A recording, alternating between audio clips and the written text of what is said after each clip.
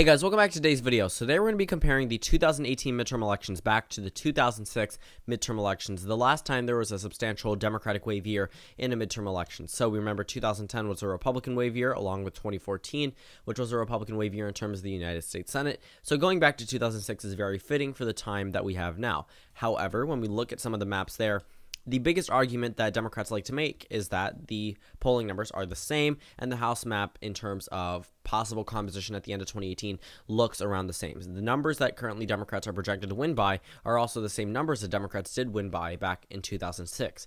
However, people fail to realize where the Democratic base was really coming from. Democrats wouldn't have had the majority if it wasn't for the South. They don't need to rely on the South anymore. If you look at other parts of the country where Democrats weren't winning before, they are now winning in. So it has compensated in terms of where their voting base is coming from.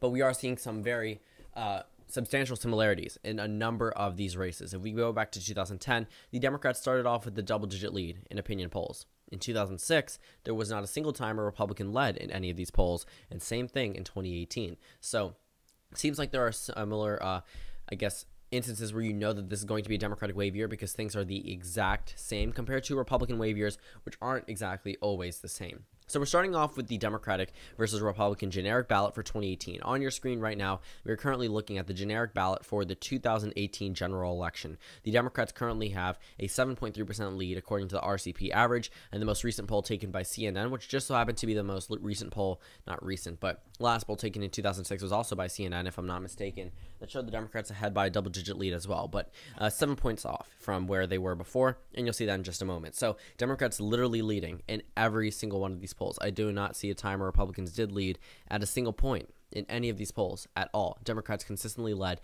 in every single one of these polls, and you can see it on the graph here. The only time I'd ever got close was around here when leading at the end of beginning June and then leading into July. It was a little bit closer than some people did previously expect. So now we're looking at 2006. The final results were Democrats plus 7.9, and in fact, I was mistaken. It was a Fox News poll, but right before it was taken, a CNN poll that shows the Democrats ahead by 20%. So looking at these final results, it's around the same numbers we're seeing now. So if the Democrats do underperform by the margin they do here, it could be around a 3 to 4% lead for Democrats nationwide, but we're not really seeing that much inaccuracy in polling compared to where we saw it before. Right now, if we look at the data itself, it could be pretty trustable, considering that much of this data has been confirmed by multiple polling companies, not just one poll that many people trust. Just every single one hints at that. And also these double-digit leads that show Democrats plus 15, plus 6, plus 20, plus 13. Obviously weren't the most accurate, but they still hinted at a Democratic victory. Looking at the rest of these polls again, not a single time Republicans led. Not once did the Republicans lead in the generic ballot here, and you saw it around here. So the Democrats were leading by double digits throughout the entire campaign season. That is not something we saw here, but the Republicans did end up narrowing up the race in the last couple of days, which is exactly what we're seeing here in the last couple of weeks. But we could see it starting earlier off, as we're looking at 2006 versus 2018. But right now, we're just looking at the pure polling data. Very, very similar. Let's move over to the Senate map. We currently have 44 Democrats, and this is the exact same Senate map. For whatever reason, this is the exact same Senate map as 2006. So 44 Democrats, 49 Republicans. No really understanding of who would take the majority here as of these toss-up races, with 7 of them in total. Keep in mind, a number of these races are contested. If we actually look at the map from 2006, this is not 2018, but there's a lot of similarities here. Just excluding states like Indiana and, Nebraska, which can swap between red to blue. Blue to red, all the way up in, so this one's blue to red, but if you go up to the state of Maine, that one is also a Democratic state now. But looking at this map, it looks very similar to what we saw, or what we're seeing in 2018. Democratic senator across this area. Indiana's the only one that's really not, that's red on this map and is currently blue. Over here, Nebraska is currently blue on this map, but right now it is red. So just not that subtle differences, but overall, the composition was around the same. This was a contested Senate race, okay? If we look at the numbers here, 49 to 49.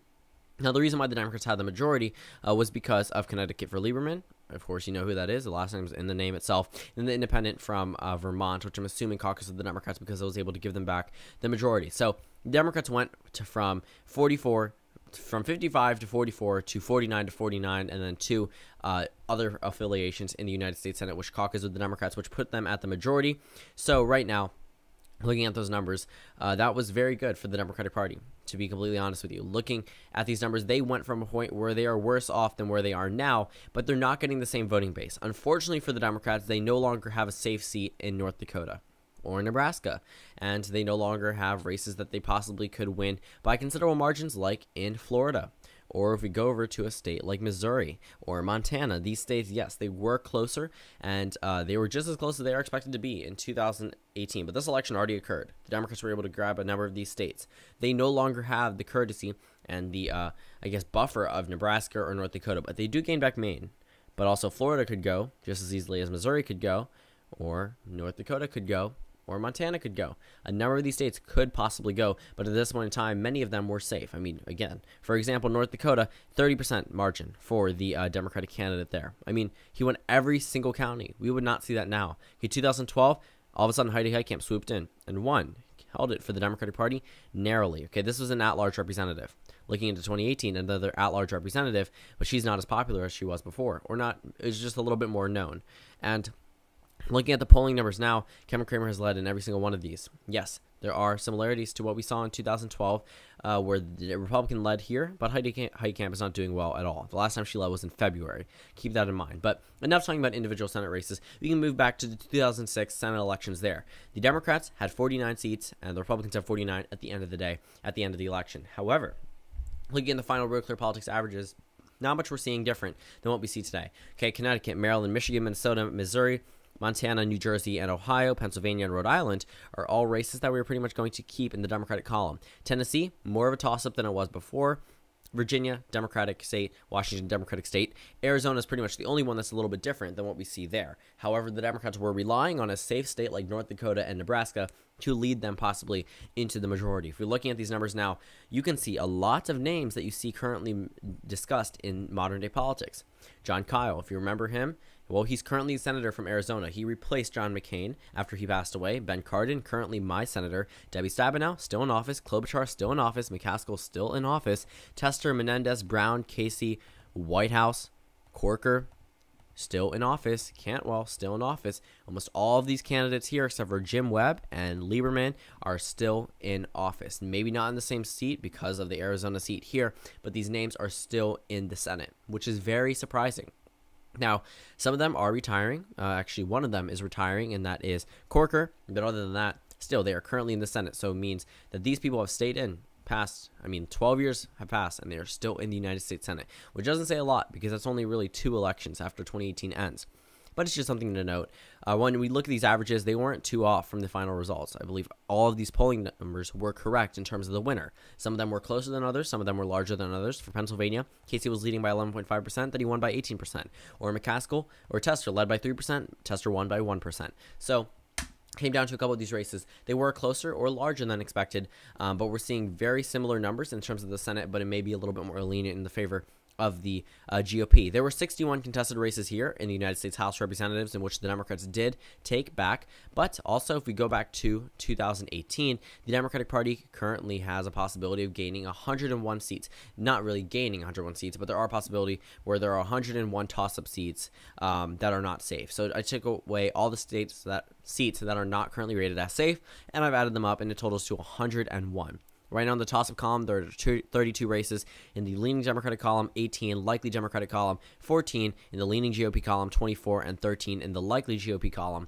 So right now when we're looking at these numbers, the Democrats are probably better than they were before. But again, looking at these numbers, it's going to be very hard to show how the Republicans could hold on to the majority they have now, but it's still possible for them to take it. But if we're looking at the results from 2006 and we see any similarities to 2018, which we are, it could spell out bad news for the GOP if history tends to repeat itself. So that covers the House, the Senate elections, and now we can move over into the governor elections. The governor scorecard is the Democrats plus 6%. Now, there were Democratic wins in states like Maryland and Massachusetts, which we're not expecting now. Looking at the Senate map we have now, it's a lot better for the GOP. 23 Republicans already, straight off the bat. Okay, we're seeing GOP leads in Alaska, in my home state of Maryland, in New Hampshire, in states like Vermont and Massachusetts, which is pretty surprising considering how Democratic of the states they are, and they currently have Republican incumbents. Arkansas, oh my gosh, geez. Alaska, not so much. But looking at the rest of these toss-up races, the Republicans currently have 23.